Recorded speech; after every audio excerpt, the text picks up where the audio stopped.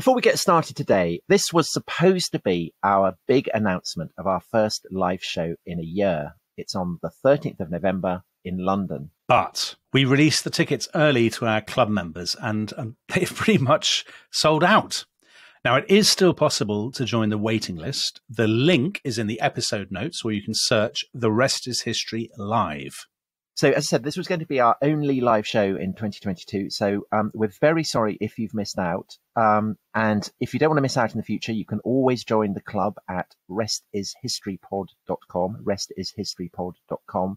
But we're going to try and work out if there's something else we can do. We're going to see if we can work out some other arrangements or maybe one extra show, or we'll see when we come. Yeah, exactly. But I'll keep you posted on that. And in the meantime, even if you don't want to join the Rest Is History Club, just keep listening.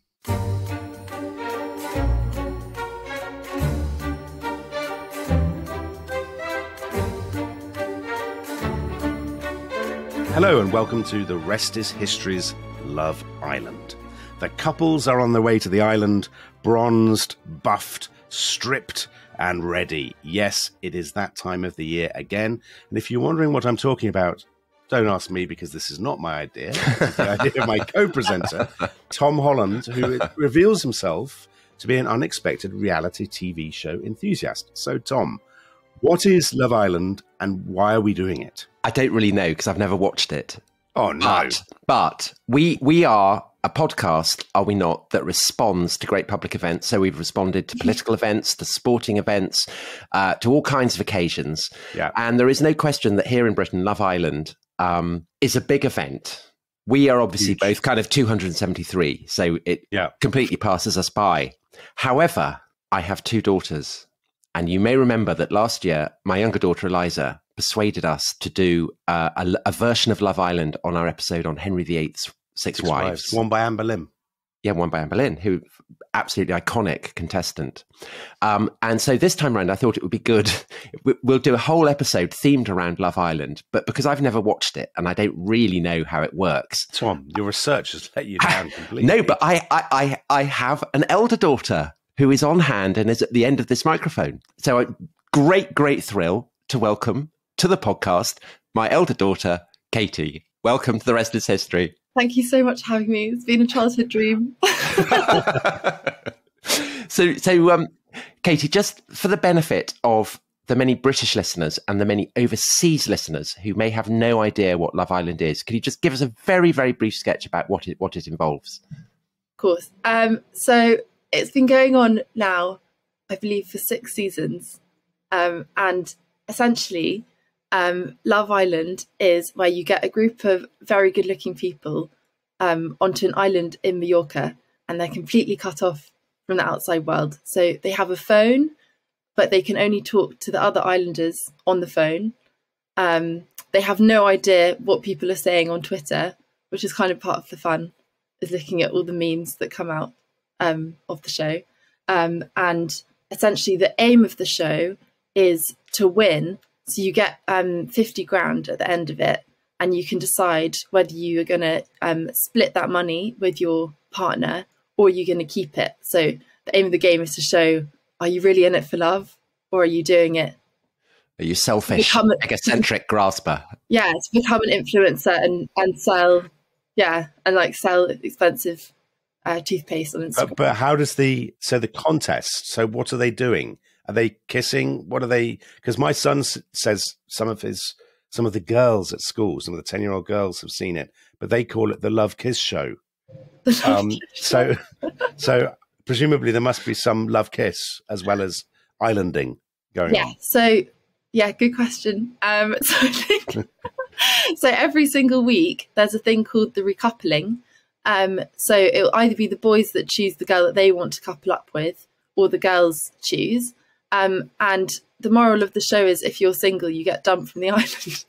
Right. Okay. Right. So there's real jeopardy. So basically, people have to pair up. So that's the key. You have to try and kiss anyone who fancies. Okay. Just one quick question. Can I just intervene? The coupling up, as you call it. Yeah. I mean, they're not. I mean, to ask a very boring, well, not a boring, a very exciting logistical question. They're not kind of physically coupling on TV in front of the cameras, are they, or are they? They did in recent series when it was less famous. But I think now the stakes are higher. So that also adds another layer of complexity. It's like, are people really in it for love anymore? Okay. So we are going to send 5 hunks and 5 babes, not to Mallorca, but to Dominic Sandbrook's Fantasy Island. Pleasure Island, Tom. Sorry, Dominic Sandbrook's Pleasure Island. For those people who don't know, that was the name that the BBC wanted to give a TV documentary that I made. Just to be clear as well about one other thing, I'm so excited about this episode that I've lost my voice. So that adds another level of complexity to the discussion. So we are going to send 5 historical hunks and 5 historical babes to Dominic Sandbrook's Fantasy Island. Pleasure Island. Pleasure Island.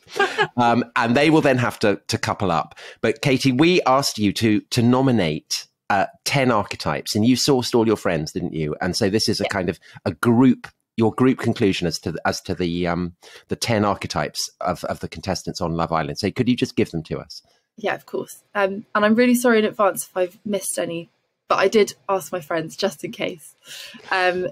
Okay, so I've put them into 2 groups, so men and women, but they could apply to either gender. But I think, Dom and Tom, you've just put them according to the genders I gave you. So, okay, so men. So for the first one, I said player, very good looking, keeps changing his mind about who he wants to be with. The second one is the kind of sweet shit one who doesn't get anywhere and usually has quite a wholesome job. So the classic archetype of this is Dr. Alex in season 4. He was a doctor. Of course, Dr. Alex. That's the name. Yeah. Number 3 is the traitor. He's very similar to the player, but pretends he's not. And pretends he's more into his partner than he is. And then at Castle and Moor, which usually happens in the 4th week, they get sent to another house where they have the opportunity to meet loads of more people, and they pretty much always come back with a new girl after they come back to the main villa. The number 4 is the producer's favourite. So usually pairs up with someone on the first day, stays with them and wins the competition. Always very likeable and unproblematic.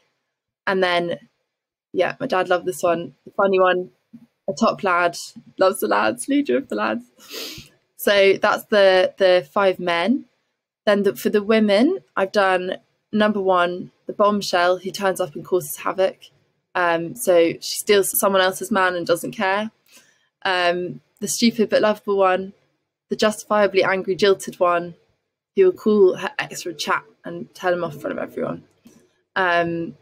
Another producer's favourite who will pair up with the other producer's favourite, stay with them and win the competition.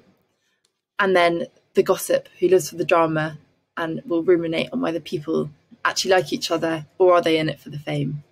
Okay. So those are the archetypes that I gave. I hope they're faithful to the show. Thank you very much. Okay, so Dominic, we've divided them up, haven't we? We have indeed. So we've each got 5 that we're putting into the house. So shall I go first? Go for it. Mike, yeah. So I've chosen the first male archetype, the player who's very good looking, keeps changing his mind about who he wants to be with. And the historical hottie that I am sending in is George Gordon, Lord Byron, brilliant poet, notorious lover. And to say that he was incredibly good looking. He had the one thing he was very self-conscious about. He had a club foot. And so he didn't actually like to kind of strip off. That's a problem on the Love Island, Tom. So that is an issue. However, he was a superb swimmer. He loved swimming because obviously then he was as mobile as he was tended to be immobile when walking.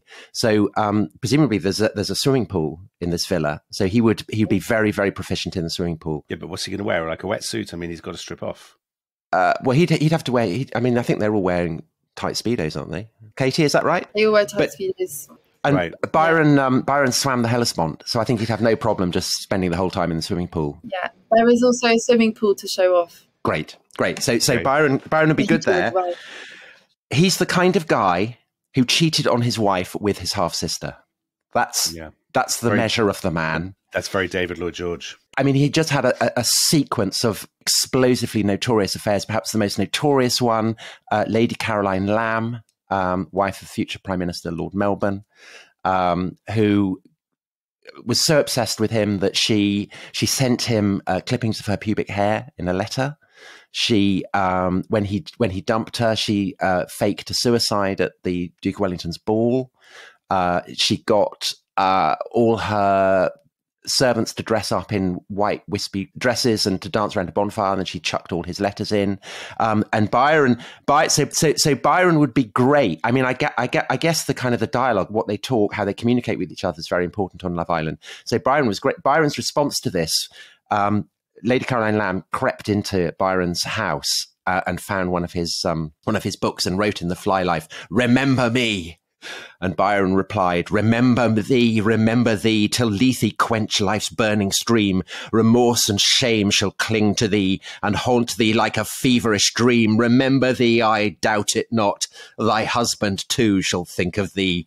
By neither shalt thou be forgot. Thou false to him, thou fiend to me.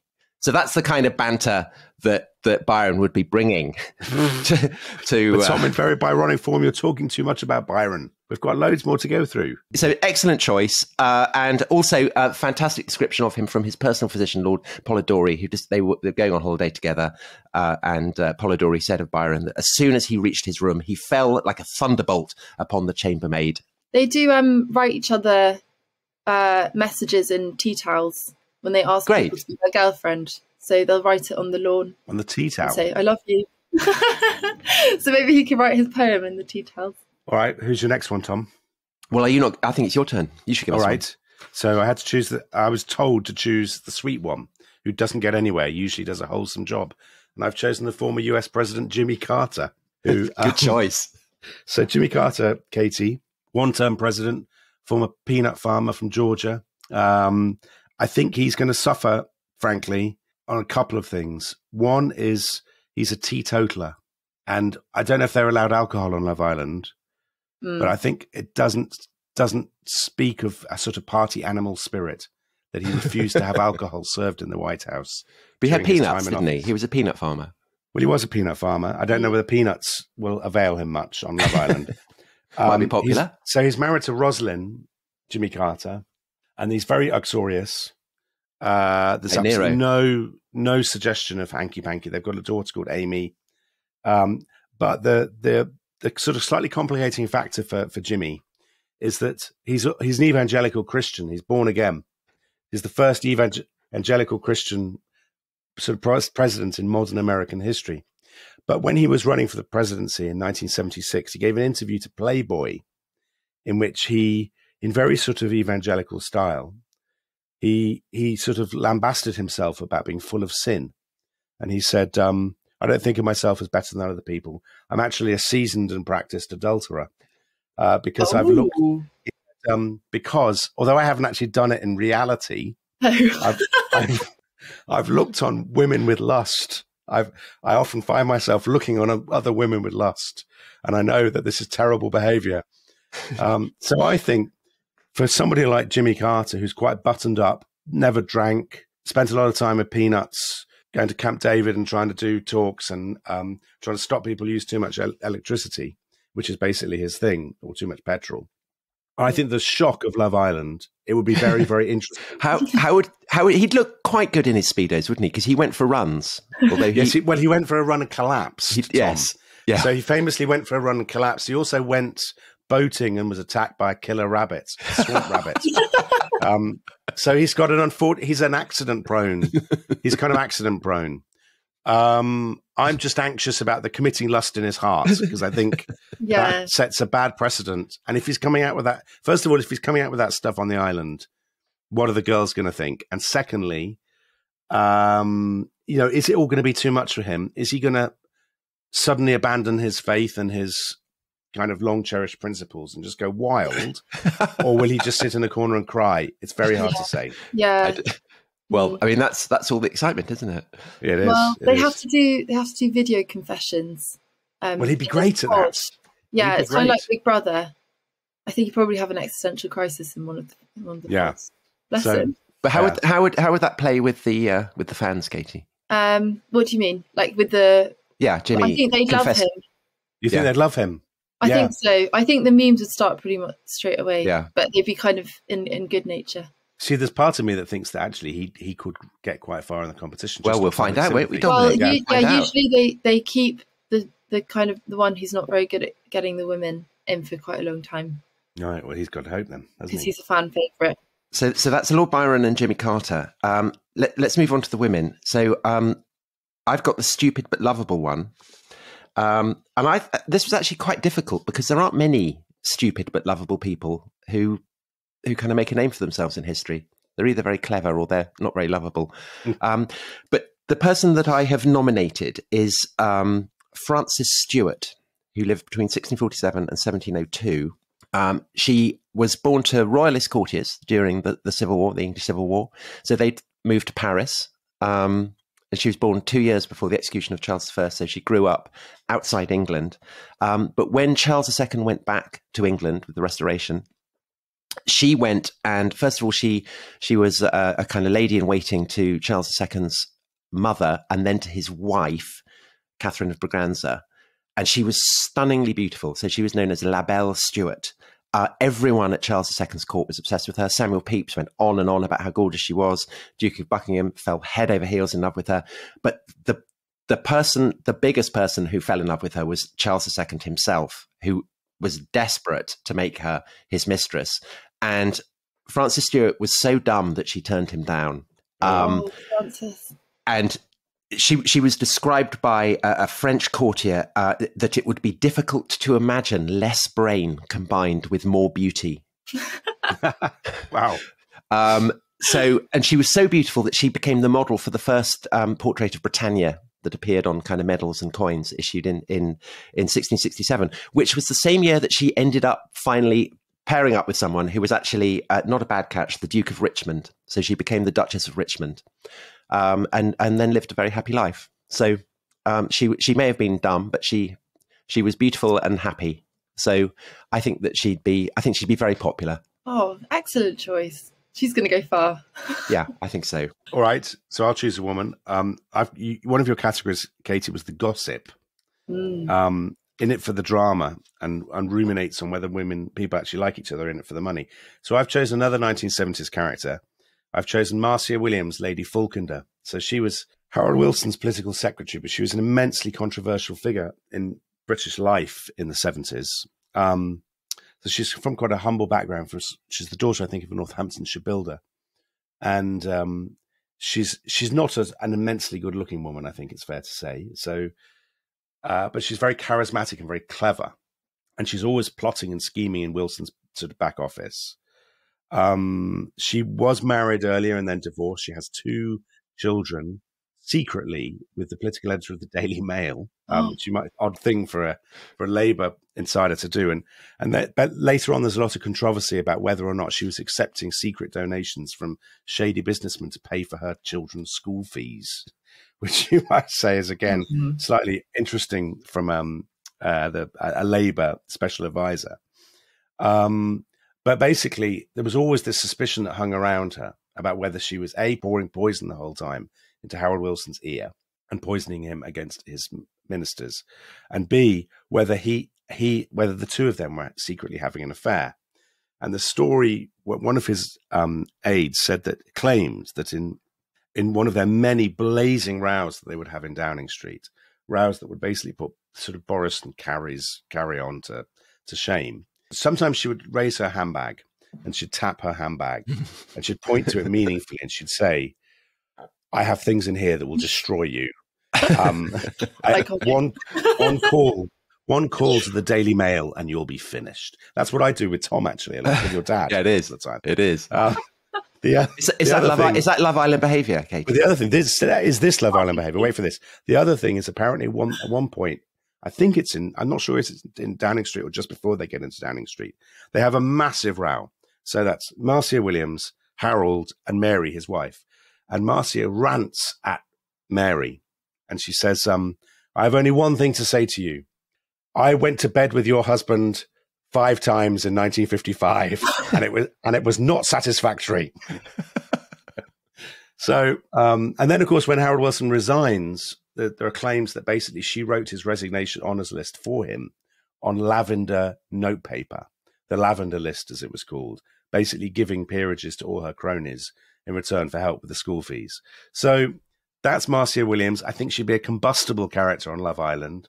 I think the issue of the satisfactoriness or otherwise of the couplings would obviously, play a part. And I don't know. I mean, I don't see her as a fan favorite, but I think certainly the newspapers would enjoy her presence.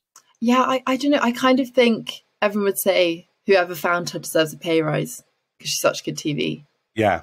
Good. So, I get a pay rise. Brilliant. Okay. Yeah. So I've got another woman next. And this is the bombshell who turns up and causes havoc, steals someone else's man and doesn't care. Doesn't care. So Katy, this is a person who was born Eliza Gilbert. So same name as your sister. But she's much flightier than our Eliza. So she was of Irish stock, but spent her early childhood in India, then came back, went to school in Scotland, in the northeast of England. She used to run naked through the streets, which caused some eyebrows to be raised. And this is at the beginning of the 19th century. So she's born in 1821. So this is the Victorian period. So you can imagine that running naked through the streets in Victorian Scotland was not a common thing. Age 16, she elopes with a soldier. So very kind of Pride and Prejudice. It goes back to India. She has a massive bust up with her husband, leaves him in Calcutta, comes back to London, and she has become a dancer. And not only has she become a dancer, but she pretends to be a Spanish dancer. And she has taken on the name of Lola Montez. So she performs as a dancer. She's probably not just a dancer. And she gets recognized as having been Eliza Gilbert. And so she flees to the continent where she has a spectacular career as a courtesan. So in Paris, she has an affair with Alexandre Dumas, who writes the Three Musketeers, very, very shrewdly. And I think this is very Love Island behavior. She has an affair with a French guy who not only owns a newspaper, but is the dance correspondent. So can obviously write amazing reviews of Lola Montez, bigging her up. Is she in it for money? Or is she in it for love?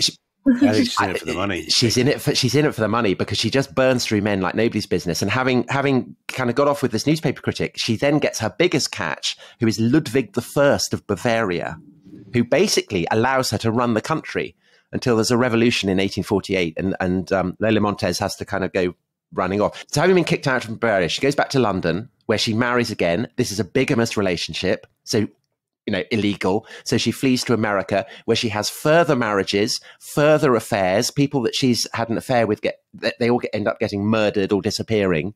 She goes to Australia, where she has a notorious dance, the spider dance, which is a kind of can-can. She horsewhips people who annoy her. And it's generally kind of chaos, drama. She'd be an amazing, amazing contestant. She's had a huge impact on literature. So she's probably the model for Irene Adler in the Sherlock Holmes story, A Scandal in Bohemia.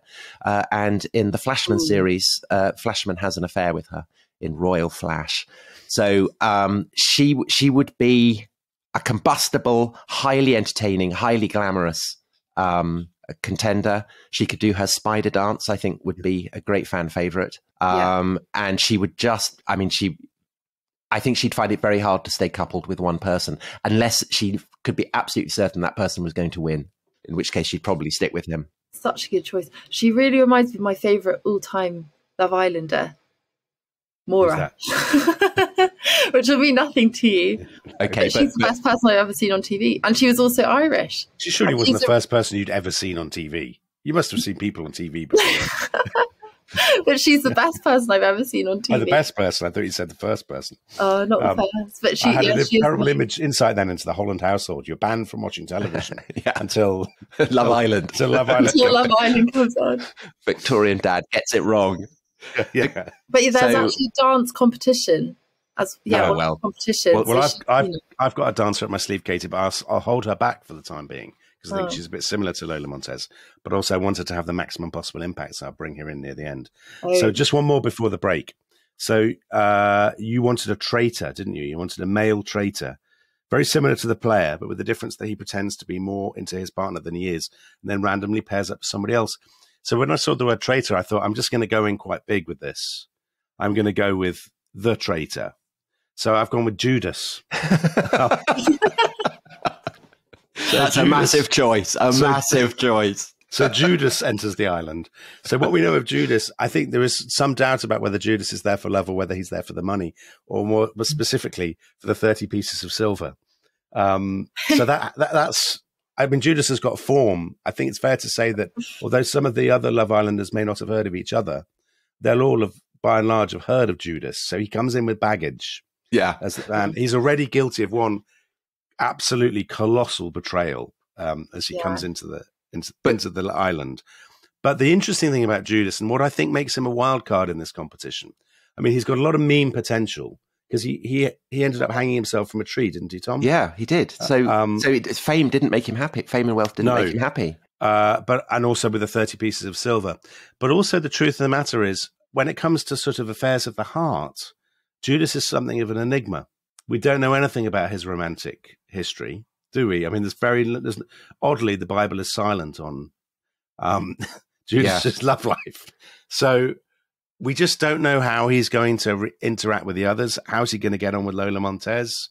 Will he be pals with Lord Byron? I mean, Jimmy Carter obviously is going to have massive issues with Judas. Yeah. From the get-go. Yeah, he is. Because Jimmy, will be horrified to see Judas pitch up. I mean, there is, of course, the plot twist that you get in Jesus Christ Superstar, where actually he's betraying Jesus simply to try and get Jesus to, reveal himself as the Messiah. So that suggests a kind of a talent for tricksy behavior, for kind of psychological play that doesn't always come off. So that might be interesting. I think the sort of Judas, Marcia Williams, I could see them, if not coupling up, then certainly they could play an interesting part, stirring up the others against one another. Yeah. And so on. Okay. So anyway, I'm particularly keen, Katie, to see how Judas gets on in this competition. So do you think his motives might be more pure? Or do Maybe. You think he's a villain? Well, this is the enigma. I mean, this is the fascination of it, isn't it? And that will be for the audience to decide. I mean, a man who's already sold himself for 30 pieces of silver, 50 grand is a hell of a lot of money to Judas. Yeah. Yeah. Okay. What will he do for 50 grand? I think on that cliffhanger, we should take a break. And when we come back, we'll look at the other 5 contenders.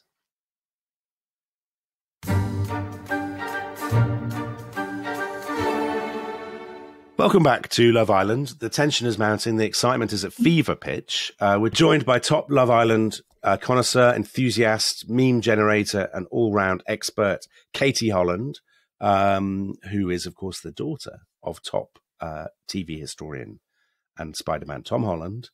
And Katy, we've done 6 of the Love Island contestants, haven't we? We've had some pretty big names, unexpected names: Byron, President Carter, Judas, Francis Stewart, Marcia Williams, and that's it, isn't it? And Lola Montez. And Tom, you're due to nominate your next. Yeah, so I'm going to go for a man this time. I'm going to go for a lad, and this one is the lad of lads. So this is the funny one, the top lad who loves the lads, leader of the lads, and I've gone for General George Armstrong Custer, who great 19th century general, 1839 to 76.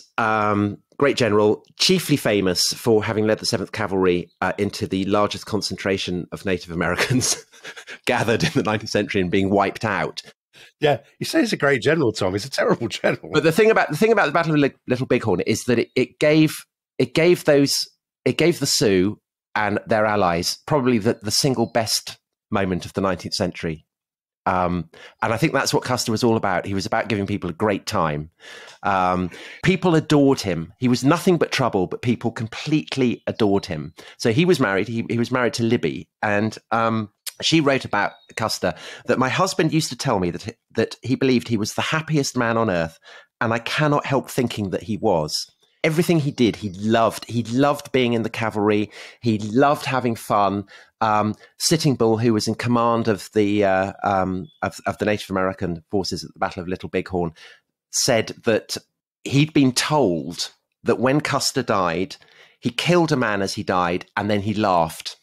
So his very last thing was to kill someone and then laugh, which basically sums Custer up. And the whole course of his career was a kind of constant succession of scrapes, jams, And then people adored him so much that they would let him get out. So he was at West Point. He came bottom at West Point. He got kind of court-martialed because he was supposed to be on sentry duty, and he went off and got on a kind of lad's piss up in the local town. But everyone liked him so much that they let him off. Then the Civil War happened, and he was absolutely brilliant in the Civil War. He had these kind of golden ringlets. Loads of cavalry dash. He charged around, and again, everybody adored him. At the end of the Civil War, he was the youngest general ever in the U.S. Army, and from that point on, he went out to the Great Plains, and he just gallivanted around. His superiors would say, "Go and do this." He'd go off. He traveled everywhere with a team of Irish wolfhounds. And so if he kind of saw a deer or a buffalo, he'd go charging off after them and completely leave his troops stranded. And there was one occasion where a whole load of soldiers went out to find him, got ambushed by Native Americans. They had their eyeballs taken out and put on rocks. They had their testicles cut off and put in their mouths. Custer was told about this, and instead of feeling guilty about it, he went, how exciting for them. It must have been so exciting for them to be stalked and killed. What a thrill. And so that's basically what he is. Everything is a laugh, it's a thrill, it's excitement, and people cannot help but forgiving him for all the kind of terrible scrapes that he gets into. Tom, I'm not going to try and torpedo Custer's chances, because I know you want him to do well. But I'm not right in thinking that by the time of Little Bighorn, A, he's a busted flush. B, he's starting to lose his hair, I think, which is surely a Love Island problem. Yeah. I mean, isn't there a counter argument that he's actually a terrible general? Yeah, he's a terrible general. When I said great, I mean great in the kind of Love Island sense that he looks like a general. Okay. So not if he's losing his hair, not if the ringlets are beginning to thin. But he's entering it at the stage where, in the words of one admirer, he is as beautiful as Absalom with his yellow curls. Okay, well, so he's a lad. Yeah, he does sound a lad. How do you think he'd do, Katie? Well, I feel like the fact that he's not a great general doesn't really matter, because they mention their jobs in the first week, and then it doesn't really. I mean, he's not there to fight. He's not there to fight the Sioux, is he? Well, also, I feel like he'd bring it into the games. He'd use general imagery to rally the troops, rally his lads. I think he'd do really well. I mean, he'd love all the games. He'd love, he'd endlessly be playing pranks. He'd be stealing people's Speedos and all that. It'd just be non-stop bands. I feel like he'd put on the lady's fake tan just to see how it suited his golden locks. He would. Like, do you know what he'd be? He'd be General Banter. He would. He really would. I love him already. All right. Okay. Well, I've got my other female contestant who deep down I think should win. Okay. See, I'm not going to put the pressure on you. I think she should win. She's born in about 500 AD, maybe from Syria, maybe she's from Cyprus. She's the daughter of a dancer and an actress, and her name is Theodora. And she rises from humble beginnings to become Empress of Rome. Now, the thing about Theodora, so she ends up marrying the Emperor Justinian, and Justinian and Theodora are probably the single most famous couple to have been to have ruled the Eastern Roman Empire. So that's the successor state. Well, that's not the successor state. It's the continuation of the Roman Empire in the East, Byzantium, as it's called. They're one of the 2 or 3 most famous imperial couples of all time. Theodora is a formidable character. So when these riots in Constantinople after the chariot racing, the so-called Nika riots, when people are shouting Nika, sort of victory, victory, and smashing everything up and rampaging through Constantinople, and the emperor is considering fleeing, it's Theodora who famously stiffens his resolve by saying the imperial purple cloak makes the best kind of funeral shroud. In other words, I'd rather die an empress than live as a commoner. And they stay and they kill everybody and survive. But the thing about Theodora is Theodora herself had been an actress and a dancer before she became empress. So that scandalized the kind of old elite at the court. And she is the subject of one of the raciest and most incendiary biographies ever written, The Secret History, by a man called Procopius, who had been a courtier and had sort of fallen out with the imperial couple. And he fills it with this sort of frankly quite pornographic stuff about Theodora's past. So he says before she was empress, her venal charms were abandoned to a promiscuous crowd of citizens and strangers of every night and of every position.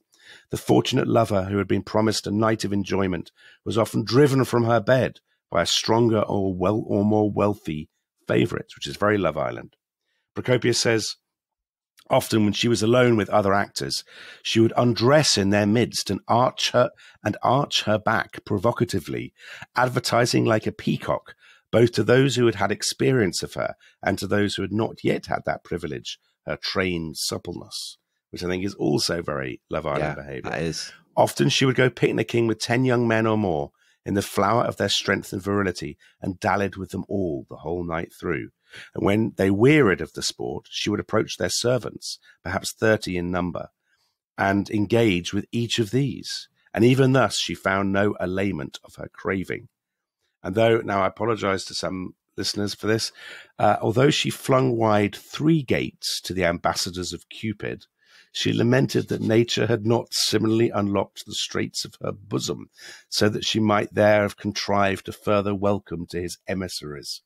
So there's a lot of stuff like this. And there's also some carry on with geese, isn't there, Tom? Or swans? There is. So there aren't any geese in the. I suppose there could be, couldn't there? On it's my Pleasure Island, so I can Pleasure Island. So you could have them. Okay, so she did stuff with geese that I don't think would make it onto primetime TV. Yeah, but did she? Or was that a rumor? Well, that's the question, isn't it? Well, that's the nature of. This is the nature of. That's the question. Of reality Dominic, TV in the age of social media, isn't it? We don't know what's true and what's not. And also, fair to point out that she does end up becoming a saint. So it'll be interesting to see, which side of her character she brings out, the side that does things with geese, or the side that just spends the whole time in church praying. Because she's very religious, isn't she, Tom? She ends up very religious, yeah. So I think there's a lot going on with her, and frankly, Katie, I'll be astounded if she doesn't win. I'll be shocked. I do think she's the most interesting one. She kind of reminds me of Molly May in season 5. Does she? Did Molly? Was she friends with geese? Well, I don't know. There's just quite a lot to say that, because I think the actress background's quite interesting. Yeah, the arching the back, all that stuff. I mean, well, so Molly May was an influencer before she joined Love Island, and so I think people had a perception of her that she was in it to win. Right. That she was good at playing up to the cameras. So maybe that would be Theodora's criticism on Twitter. I think she would. Yes, some people might. Well, obviously, the Procopius took a great dislike to her, and I was basically just making it up. I think sort of Guardian readers will take against her because Procopius would have been a Guardian reading, wouldn't he, Tom? No, he's a Daily Mail. He's just making stuff up. No, Procopius is. He's making stuff up for the. No. He's tabloid. It's at pure tabloid press. I think that's fake news. Right. Okay. All right. So I've also got an ancient member of royalty. So I'm going for, it's another woman, justifiably angry, jilted one, almost always a woman, will pull her ex for a chat and berate him in front of everyone. He won't care. So I have gone for Olympias, 4th century queen from Epirus, who ended up marrying Philip of Macedon and is the mother of Alexander the Great. And she had a tempestuous relationship with Philip, who was not a good boy, was constantly cheating on her. And Olympias was a terrifyingly angry person, very, very formidable person. You wouldn't really want to annoy her, but Philip did. And so there are all kinds of rumors that in the end, she ended up having him assassinated, which would be a kind of extreme way to win Love Island. But I think Olympias, if that's what she decided it took, she'd do it. And her other party trick, and again, perhaps this is something that would enable her to go directly in up against Theodora, is that she's supposed to have gone to bed with giant snakes. Yeah. So I don't know how that would go down with the watching fans, but so she would offer fans snakes and an ability to eliminate anyone who annoyed her. Was her reputation that she was a spurned woman, and she never got him back really in the end? Yeah. Well, he had multiple wives, didn't he? He was endlessly marrying other queens, and also he played the dirty trick. So Olympias was the sister of the king of Epirus, and so she could always rely on him. but Philip kind of stabbed her in the back by sending off their daughter to marry him. So it was all very incestuous and devious and treacherous. So did he have the last laugh? Really? No, because he ended up dead, and she survived him. So I offer you Olympias. Yeah, I think she's controversial, isn't she? Yeah, I think she might pull people's backs up the wrong way. The snake stuff is a problem, I think. Yeah, I don't think she's going to do that well. Okay, well, I'm sorry. Yeah. Okay, no, fine. Have we just got one left? One left, yeah. So I'm in this to win this, actually. I want to see my contestants win. I can tell. So there's one category left, which is producer's favourite. Always very likeable and unproblematic. And so I thought I'd go for somebody very monogamous, uxorious, who pairs up quickly and then sticks by their partner for the rest of the competition. Somebody who a lot of Rest Is History audience, who they'll already like because they know him as a great man of history. And trust him. And they trust him. Yeah, they trust him. And he's, of course, former Prime Minister Stanley Baldwin. Yeah. Yeah. So Stanley Baldwin, Katy, as I'm sure you know, you don't need me to tell you because I know Stanley Baldwin's name will trip off your tongue. Stanley Baldwin was 3 times Prime Minister in the 1920s and 1930s. Criminally forgotten now, it pains me to say. A man of the Midlands. He appears very stolid, kind of paternalistic, conservative. He gave 1/10 of his fortune to pay off the national debt anonymously at the end of the First World War. So he's incredibly kind man, Katy. And I think that will count for a lot with the fans. I think what will also count with the fans is he's not boring. So he's not Jimmy Carter. Jimmy Carter has committed lust in his heart, as we know. Stanley was almost kicked out of Harrow as a boy for writing his own pornography. And then I'd forgotten this, that when he then went on to Cambridge, where he got 3rd, his time at Trinity College, Cambridge was blighted by the fact that when he went to Cambridge, as soon as he arrived at Trinity, they said, we've got a new master of the college. And to his horror, the new master of the college was the headmaster of Harrow. That's awful. Who had never forgiven him for writing this porn. And basically was always glaring at him or giving him, muttering under his breath as he passed Baldwin. So that was a problem for Baldwin. But one more thing about Baldwin, which I think will endear him to the fans, is Baldwin and his wife Lucy had, I think, 6 children, I can't remember. But one of them, Oliver, who also became an MP for the Labour Party and was gay and lived with his friend Johnny, his partner, all his days. And Stanley, defying the conventions of the times, was absolutely fine with this, would write letters to them as a couple, have them over for dinner, all this kind of thing. Very, very progressive, good behavior. Now, on top of that, now we need to talk about his love life. So this will definitely, I think this actually will tempt Tom away from some of Tom's own contenders. Stanley met his wife, Lucy. Lucy, when you look at pictures of her, is not a natural Love Island contestant. I think it's fair to say she's quite a large woman, but she's photographed in later life. So let's give her the benefit of the doubt.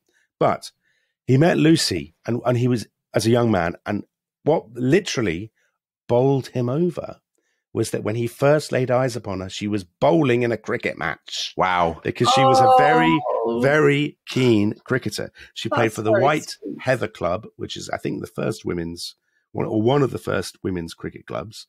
She was an excellent batsman or batswoman. Her average, Tom, do you know what her average was? Yeah. I'm asking you to guess. 36. No, her batting average was 62. Wow. Higher at the time than the top professional men's player. So she was an absolutely first-class cricketer. Do you know, she will bowl over the fans, Dominic. Stanley Baldwin was immensely impressed by her. He would take the train to go and watch her play cricket. And then when he would take the train home again, on the way home, he would get off Katy at every stop to send her a telegram saying how much he was missing her. Okay, so, yeah. Stanley Baldwin, I think, he's not in this for the money because he's giving his money away. He's in this for love. But he didn't adequately prepare us for the Second World War. So there is that. That is a minor, no. So that is more fake news. There is that. So that is perhaps a problem. But I feel like you're just jealous because Dominic's choices are No, I'm not in it to win. I'm not in it to win. I'm in it to provide the fans with the best show. That's the thing. So just before you choose who couples up with who, we just need to run through who looks good in skimpy swimwear, because that's key, isn't it? Yeah. Okay, so who we got? We've got Lord Byron. Byron will look good. Yeah, General Custer. General Custer would look good. Jimmy Carter, not good. Jimmy Carter, probably not good. He's a bit scrawny. Yeah, a bit scrawny. Stanley Baldwin, he wouldn't look good. I mean, he looks good in a tweed suit and a hat, but he's not going to look good in Speedos, is he? I mean, even you would admit that, Dominic. I would admit that, Tom. Yeah. And who was the fifth man? I can't remember. Judas. Oh, Judas. Judas. I have no idea. But he'd probably look quite good. Well, that's I mean, he's been roaming around Galilee for 3 years, so he's probably quite fit, tanned. quite buff. He'd be tanned. I think he'd look good. So, and then the girls, Lola Montez would obviously look sensational. Theodora would look sensational. Frances Stewart would look sensational. Olympias would probably look frightening. I just think there'd be something about her that would be. She'd probably have lots of menacing tattoos, and then I can't remember who the fifth one was. Marcia Williams, Lady Falkland. Oh, what would she look like in? What would she look like twerking? I can't even speak. I'm laughing so much, but also I've completely lost my voice. Okay, so I think Marcia Williams probably is in the Stanley Baldwin category when it comes to the swimwear. Okay. I don't think it's a Okay. strong My suit. favourite. Okay. So Katy, Dad, can you pair up those 10 contenders? So this is sort of week one, is it? Quite hard. That's the fun of it, isn't it? Okay. So I think instinctively Byron and Olympias would pair up. Sorry. Right. Yeah. I think she'd want him because he wants everyone else. Yeah, and he would be awful for her. He'd be awful, and I think the producers would make them get together through games or Excellent pairing. yeah. Okay, I'm glad you thought that was an excellent pairing because I wasn't really sure. No, you're the arbiter. You choose. Okay, choose. I think Theodora and Stanley Baldwin. Oh, Yeah. That's my dream couple. I mean, I'd like to have them over for dinner. Dominic, I cannot. I mean, that is so completely your dream pairing. Okay, so Theodora and Stanley Baldwin. Yeah. Okay, good. So that's the second Do you couple. need to say why, or can I just give you the pairing? Yeah. It's So obvious. what? That's as obvious. I mean, Yeah, but why do you think? Well, why is it Dominic's dream pairing? Because Stanley Baldwin's his hero and Theodora is his heroine. Oh, I did it for you. He's always loved them. But Katy, why do you think that Stanley Baldwin and Theodora would make a natural couple? Because I think they both have quite cheeky sides to them. Yeah, that's one way of putting it.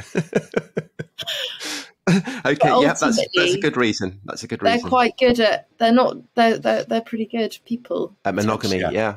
Heart of gold. Yeah. And I think Theodora would be, Stanley Baldwin's a leader. She's good at helping a leader. I think people at first wouldn't trust her, that they would think she was just with him because everyone likes him and that it's a clear way to the money. She's a shrewd, intelligent, and so rather than marry someone who spends all her time playing cricket, maybe if he's matched up with someone who could say, rearm. Yeah, I was about to say. Yeah. You're looking at a very different story of the origins of the Second World War with Theodora. Narrative. Yeah, I think Theodora and Stanley would be quite sweet together, actually. Okay, good. Okay, Marcy Williams. I just don't know what to do with her. Okay, I feel like Lola Montez and General Custer would have a good time. Yeah, I think they'd be Definitely would. I can't believe I'm taking this sufficiently seriously that I'm diligently noting down what you're saying. Okay, so that's. I think I agree. They completely go together. They are gin and tonic. Fourth couple. Okay, my fourth couple are Marcy Williams and Judas. Yes. Marcy Williams and Judas. Okay. Yes. Yeah. That would be a toxic pairing, wouldn't it? Well, if she's tapping a handbag and threatening to ring the Daily Mail about him. But I think she'd be intrigued by his motives, and she'd say, maybe we would be a good power couple. I feel like they'd match in each other. Yeah. Let's join up and make sweet treachery. Right. Yes. And I think they tried to sabotage everyone else. They would, yeah. So that they could win. But I'm not sure they'd make it to the fight. Well, no, I guess it's for the fans to say, isn't it? But well, it's for you to say, actually. And then I put Jimmy Carter and Francis Stewart. Yeah, I could see that working. But they're both sweet people. But Jimmy Carter's done very well for himself there, I think. Unaccountably well. Yeah. I think he'd be completely obsessed with her, but would be panicking in the. I think that's a very, very sweet pairing. Right. But somebody has to go, right? They do. But Dominic and Katy, back me up here. Part of the complication is that you then you bring new people into the mix, right? Yeah, exactly. So that's also part of it. They're parachuted in. So Dominic, what I thought we should do is that we should, before Katy decide who gets thrown off, because we're going to have 4 couples that go up to the public vote. So one of these 5 couples needs to go. Okay. Before we do that, let's introduce 3 lads and 3 babes in their tight Speedos and their bikinis to see whether Katy thinks that any of these might be successful in kind of worming their way in. I've chosen 3 lads. You've chosen 3 babes. I'm gutted that you've incriminated me in this, but go on. Yeah. Go on. Okay. So the 3 lads that I've chosen, and all of these are friends of the show. So regular listeners to this podcast will probably know who they are. Okay. So the first person I'm introducing, well, actually, they're a pair of lads. They're good old. They're friends. The first one is Dietrich von Hülsen-Haisler, who, Katy, is the chief of the German General Staff, but is chiefly known for the way that he died. So he was in a hunting lodge with the Kaiser and all the top German generals. The Kaiser's feeling a bit down. Dietrich von Hülsen-Haisler goes out of the room in mid-supper and suddenly bursts back in dressed in a tutu, pirouettes, does dance of the Sugar Plum Fairy, and then keels over dead. Now, do you think that this would be a party trick that would appeal to any of the girls in that we've got there? I think, because that reminds me very much of a moment in 2019. Oh, really? Well, what happened? Tell all. So there's a dancing challenge where you have to try and get your partner's heart rate up. Well, goodness. And it reminds me of Curtis a bit. So there's a couple of dancers in the mix. I mean, experienced dancers. Yeah. Theodora, Lola Montez. Maybe Lola Montez. You think she'd ditch General Custer for Dietrich Graf von Hülsen-Haisler? Well, I'm not sure. I don't think she would. Okay, well, listen, Katy, the 2 other lads who come in. The next one is Dietrich von Hülsen-Haisler's friend, the Kaiser. Oh, gosh. But disaster, because he's come in his tight Speedos looking good, but he's wearing deck shoes. He's wearing deck shoes. They're the wrong shoes. He's got the wrong end of the stick. Oh, no. But would the fact he's wearing deck shoes... Exactly. I mean, the wrong footwear. I don't know how that would play. What would Olympias or Marcia Williams? Okay, and the third friend of the show who's coming in is General Gordon, Chinese Gordon, great imperial hero in China, in Khartoum, ends up dying there. But he's possibly not the ideal person to go on Love Island, because it was said of him that the presence of ladies, especially fashionable ladies, filled him with uneasiness. And on one occasion, he went to the ballet in Naples, sat there for about 5 minutes, was so appalled by the spectacle of what the ballerinas were wearing that he stormed out crying, "You call that civilization?" So I don't know whether you think any of those would really... I mean, there's no obligation. I think they're all really good. I think they're really good choices, but I think General Gordon would have the same luck as Jimmy Carter, really. Yeah. Right. I think they'd make him go on loads of dates and he'd find it horrible. He'd hate it. He'd really hate it. Hate it. Would some people walk out, don't they? Don't some people walk? Yeah, someone walked out last week, actually, because he thought, this isn't for me. I see General Gordon as somebody who would walk out quite quickly. I would agree with that, Dominic. Yeah, I think he would walk out very quickly. So probably none of them then. That's disappointing. Well, I don't think deck shoes are enough to get you booted off the island, but... okay. I don't think instinctively. I don't think that none of these people are speaking to me as his soulmate. Okay. Fine. Okay. So Dominic, the three girls. So the 3 ladies. So I think it's fair to say, isn't it, Katy, that Love Island is a story like all reality TV shows of heroes and villains, and the producers like to create villains. Yeah. So I thought I'd bring on one of history's great undisputed villains. and that is the writer Virginia Woolf. So Mrs. Woolf enters the house. I mean, people will know her, modernist writer, author of Mrs. Dalloway, To the Lighthouse, and so on.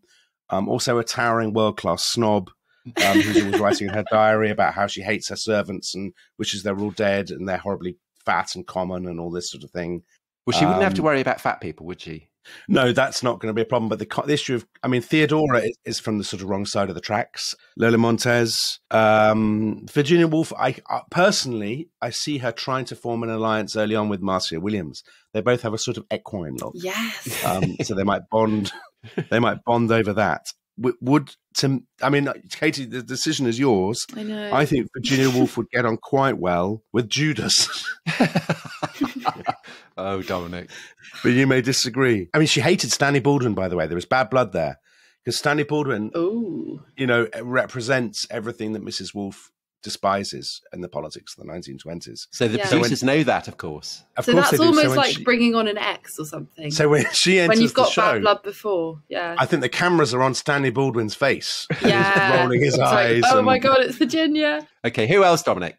So Virginia Woolf. My next one, I have to say Tom was slightly instrumental in some of these choices. The next one is another great fan favourite, though some people might say another villainess, somebody who's going to have a little bit of an issue possibly with Marcia Williams, and that's the late Baroness Thatcher. So Mrs. Thatcher, now she's an interesting one because she loves dancing. She's well up for the dancing challenges because when she visited the White House in, I think, 1981, Dennis and the ambassador and so on had to basically prize her away from receptions because she wanted to keep dancing into the small hours. And actually, when they got to New York at the end of the trip, she again said at the end of one evening, I'd love to now go dancing. And they were like, no, Prime Minister, you can't go dancing. So that's an issue. But she wouldn't like sitting around by a swimming pool, would she? No, because she hated holidays. This is a problem. She was always trying to work. She would undoubtedly bring work with her. I worry that she would argue with Marcia Williams a lot about inflation or something. I mean, she didn't get on with Jimmy Carter. So again... Oh, I was about to say maybe that could be He's a teetotaler. She likes a drink of an evening. She went to the White House and had a terrible time when he was the host. But they're both quite uxorious, aren't they? So well, they are. They are. Although she had an eye for kind of raffish, slightly sleazy lounge lizard men. Maybe Byron. She loves that. She'd love Byron. She hated Jimmy Carter because he's boring. She'd love Byron. She'd love Custer. I actually think deep down she would have a slight soft spot for Judas. Gosh, yeah. No, she's devout. But the Methodism is an issue there. No, I don't think so. I think Virginia Woolf, I don't think is strong enough to tear apart Marcia Williams and Judas for me. Oh, really? Okay. And what about your third choice, Dominic? Yeah, well, what Katie's thinking about Mrs. Thatcher, the third choice, a real favourite of Tom's this, and I have to say he put me up to this. Yeah, I did. It appears to be the late Empress Poppaea, wife of the Emperor Nero. Ooh. But it must become quite quickly apparent, Tom, if it's this whole swimwear stuff and all this business, that actually this is Nero's... It's a slave, isn't he? He's a freedman. He's a freed boy. A freed boy called Sporus, who Nero has had castrated to make him look like Poppaea. Which I think is something perhaps that the Love Island production hasn't yet investigated. So we're ahead of the curve. They definitely haven't, no. So they haven't introduced a eunuch. So this is very progressive. I mean, there's probably going to be complaints on social media about Love Island going woke with this. I know exactly what would happen to Sporus, actually. That's the one I do know. What's going to happen? I think Sporus and Byron will get together. So what happens to Olympias? Leaving Olympias jilted and booted off the island. Because if you're single, you can't survive. Olympias booted off the island. But hold on. At this point, at the point that Sporus jumps into bed with Byron... Yeah. I mean, in desperation, isn't she going to try and make a move on Judas or something? Or on Margaret Thatcher? I mean... Well, listen, we need to decide who our couples are, Katie. So you need to decide. So are you booting Olympias off and Byron is pairing up with Sporus? Yeah, that's the one I know about. Surely Olympias would make a move on Jimmy Carter rather than Francis Stewart. And poor Francis Stewart is so dumb that she'd be powerless. She'd wake up and find 3 enormous snakes in her bed, and it would never cross her mind that someone was out to get her because she'd be too dumb. Do you think Olympias would have things to talk about with Jimmy Carter? Yeah, Olympias is a woman with a hard-headed understanding of power. So I think that she'd be able to help Jimmy Carter with the energy crisis, and certainly she'd be able to help him with his running. She'd give him. I like that. I like that. Okay. So Byron and Sporus. Byron and Sporus, and then let's go for Olympias and Jimmy Carter, and then let's get rid of Francis Stewart. And the rest are all as is. Yeah. Stanley, Baldwin, and Theodora. Judas is still with Marcia. Yeah, I feel quite strongly about that. Wow. Okay. And then Custer and Lola. Yeah. Okay, so Katy. So the 5 historical Love Island 2022 contestants are Lord Byron and Sporus, Jimmy Carter and Olympias, Stanley Baldwin and Theodora, Judas and Marcia Falkender, General Custer and Lola Montez. Now, only 4 can go forward to the public vote. Which of those 5 couples are you going to evict? I think it might have to be Judas and Marcia Williams. Wow. That is a bombshell for Judas. That is a bombshell. He's gone back. He just can't win, can he? I mean... I just don't think people... I think people don't trust them. He was in it for the money, and now nothing. Yeah, I think it was a bit transparent, maybe, his motives. So the public didn't like it. So, ladies and gentlemen, that's the result. We will put this up to vote on Twitter. Byron and Sporus, Carter and Olympias, Baldwin and Theodora, Custer and Montez. Amazing. But there can be only one victor, only one winning couple, and it is up to you, the public, to decide. And so we will announce the result in a special bonus episode that we will put out in a day after tomorrow. And we will go over the entrails, have a look, analyse the drama, and crown our 2022 Historical Love Island champions. Thanks very much for listening. Bye-bye. Bye-bye. Bye.